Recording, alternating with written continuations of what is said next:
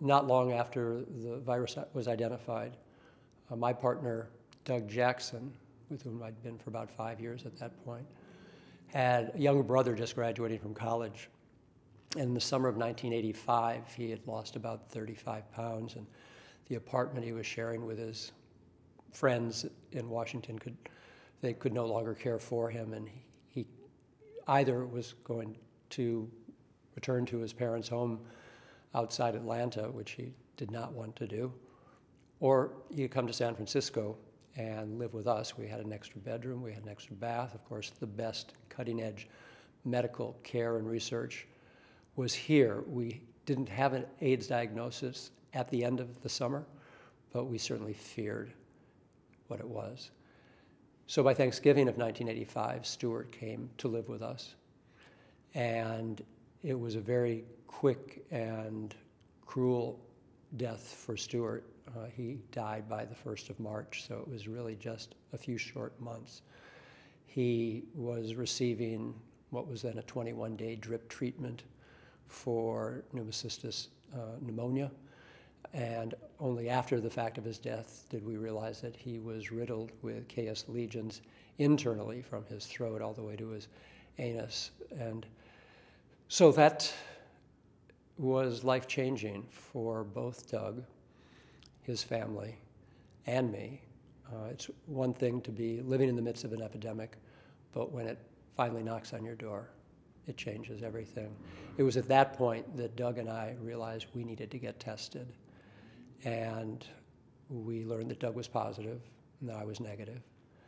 And he was well for many years, but became ill toward the end of 1989, early 1990. He could no longer continue going to work, and then Doug died in June of 1990.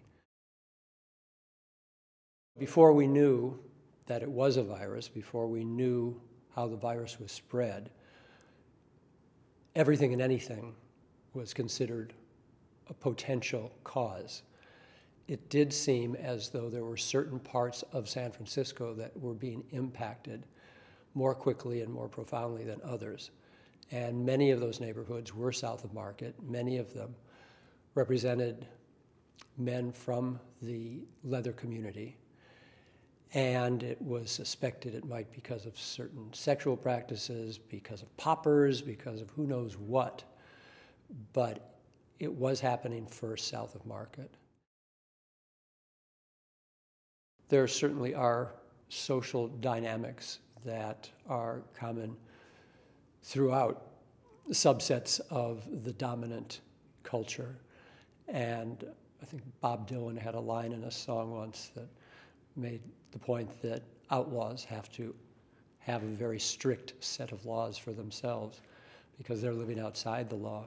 So when there is a minority within a minority, there's an immediate sense that the community must trust each other, must respect each other, must sustain each other, because otherwise the demise is always right in front of us. And I think the leather community instinctively knew that and lived it and showed us how it's done. It was a desperate time. People had to do. It was triage.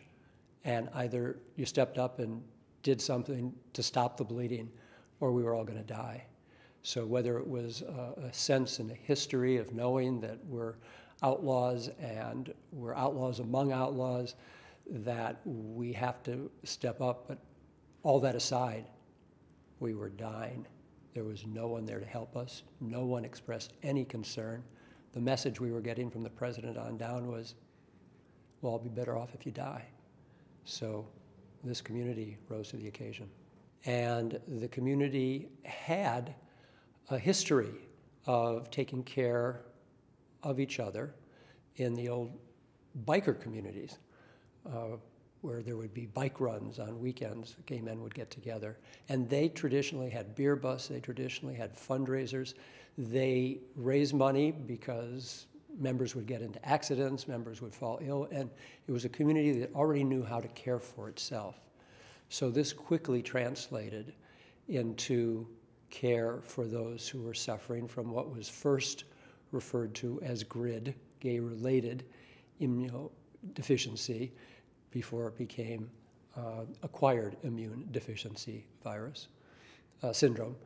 And from that, by 1982, the AIDS Emergency Fund was born. The AIDS Foundation certainly followed quickly and was a much more broader-based effort, and the Project Inform was put together by 1985 to help, once the virus was identified, to help gay men through the labyrinth of potential and experimental treatments, giving them information that they could read so they'd get better informed and know this might be safe, what the risks were of that. But before any of that was the AIDS Emergency Fund and was the engagement of the leather community. Well, I might suggest that young people less informed of what happened and how it happened become informed, read, go online, find out what you can, learn the history, because there's a lot of pride to be taken from that history. It was a devastating time. It was not unlike time of war, and we were all soldiers in that battle. But there were a lot of heroes, and a lot of the infrastructure of 30 years ago, 35 years ago, exists today. And so, for example, raising money for the AIDS Emergency Fund, for Breast Cancer Emergency Fund, for other community-based nonprofits, it's going on today. So again, get informed and take pride in what you learn.